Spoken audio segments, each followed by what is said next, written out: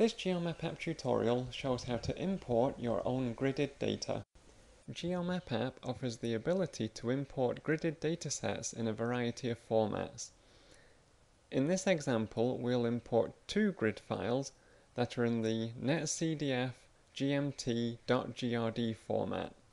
These grids give the depth to the top of the subducting slab for the Andes and Middle America trench areas in kilometers.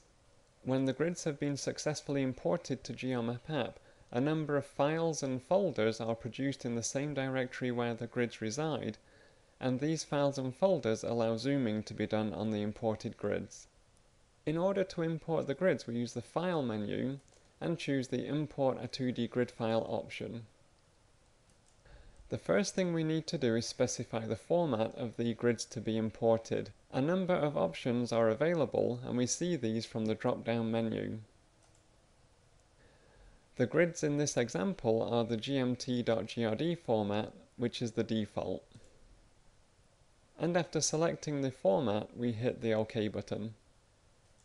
We now use the navigation window to find the grids to be imported, and more than one file name can be specified using the Shift or Control keys,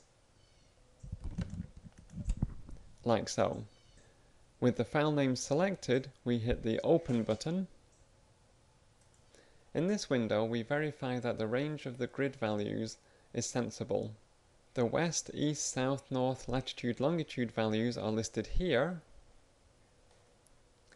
and below that are the minimum and maximum values of the third dimension, in this case 50 to 299 kilometers. Since the grids used in this example give the depth to the top of the subducting slab, we'll scale the third dimension values by a factor of -1 to change the values to be negative. In order to do this, we change the value in the Scale Z Values window to be -1.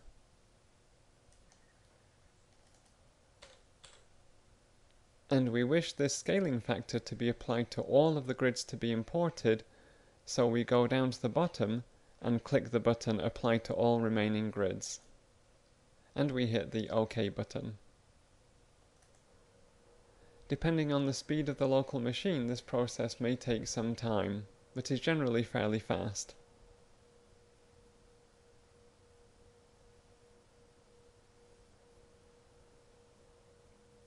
When the grids have been successfully imported, two new windows appear.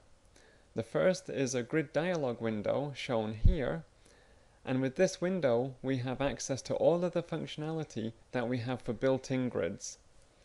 For example, we can draw contours, take profiles, change the vertical exaggeration, or change the location of the artificial illumination. The second window to appear is the Layer Manager window, and with this window we can turn the imported grids on or off by ticking or unticking this box, like so. And we can change the transparency of the imported grids by using the slider bar here, in this manner. As a quick example, let's zoom to the Andes grid and we'll draw contours and take a profile. Let's first move the Layer Manager window out of the way, and we'll move the Grid Dialog window down a bit. Let's zoom to the area.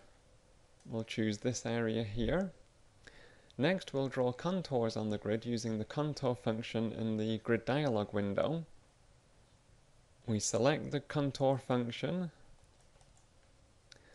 The default values look okay, 10 kilometer contours between -160 and -50 kilometers, so we hit OK, and here we see the contours. Next we'll draw a profile across the imported grid. For this, let's first deactivate the zoom function and turn the cursor back on, and then we draw the profile using the profiling function in the Grid Dialog window, this function here. Once selected, we draw the ends of the profile, and here is the profile window. We see that the third dimension value is listed in the top of the profile window here, and notice that although the units are actually kilometers, the default units of meters is listed here. That third dimension value is also listed in the top of the GeoMapApp window. With imported grids, we can use all the same functionality in GeoMapApp that we could with a built-in grid. And for more details on those grid analysis functions, see the introductory and the data analysis tutorials. Lastly, the set of files that was created by GeoMapApp when the grids were imported can be seen in the navigation window here, and this set of files and folders can be deleted if the imported grid is no longer needed. More information on GeoMapApp can be found at www.geomapapp.com.